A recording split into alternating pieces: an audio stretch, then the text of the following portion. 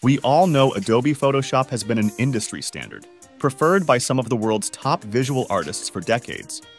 But it does not come with a reasonable price for those who only use it for basic photo editing or only use it occasionally for their needs. So if you're looking for a free Photoshop alternative that offers similar features, then this video will definitely help you narrow down your search to pick the perfect one for you. So without further ado, let's get into the video. As our first alternative, we have Photoscape X. Photoscape X is free photo editing software that offers a lot of tools and features, making it a favorite among both beginners as well as experienced editors.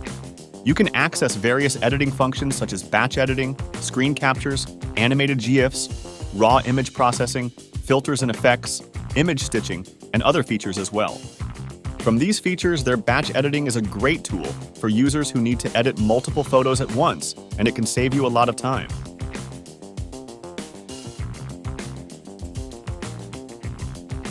And it comes with another feature called Splitter, which allows you to split your photos into multiple pieces.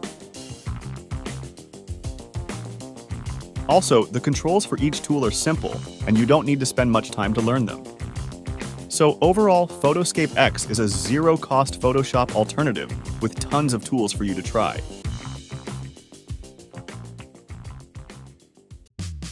Coming in at number 4, we have Pixlr. Pixlr is a very user-friendly browser-based online photo editor with lots of photo editing and AI features people are looking for. You can use Pixlr Express to do quick edits with limited features and use their cool new AI tools to easily edit your photos. Or you can use Pixlr Editor, which has advanced editing tool and looks very similar interface to Adobe Photoshop. Also, they have same set of tools that has similar capabilities, making this as a great alternative to Adobe Photoshop. Not only that, they have other tools including Template Designer, which has hundreds of free templates to choose from, background remover, AI image generator, and a batch photo editor for bulk photo editing.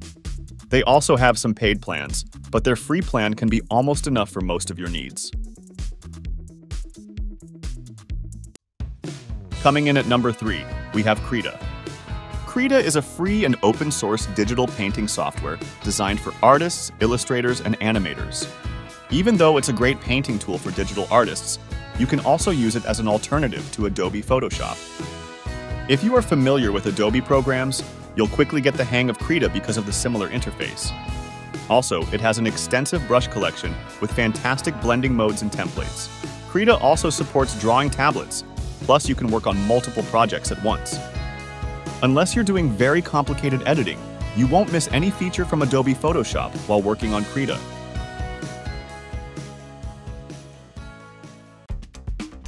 Coming in at number 2, we have Photopea. Photopea is another browser-based photo editor with a very accurate Photoshop-inspired layout. You have all your tools on the left side and the layer panel on the right side. It supports many file formats including PSD files, plus you can even save your files as a PSD file. And it even supports both raster and vector graphics. There are 7 different themes you to choose from, and you can even change the language if you want. Also, they have a pre-made template gallery that has mock-ups, YouTube thumbnails, banners, cover images, and much more.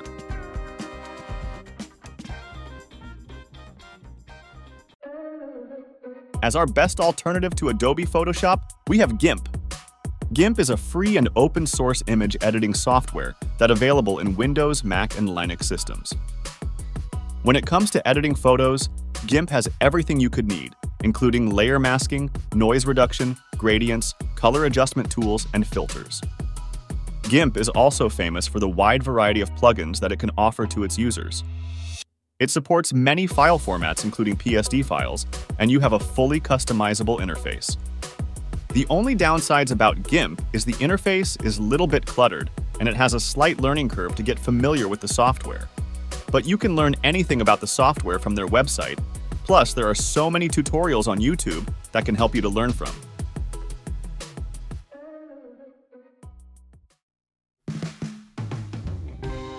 So, that's it for today's video. If you enjoyed the video, make sure to like and subscribe to our channel, and I will catch you guys in next time.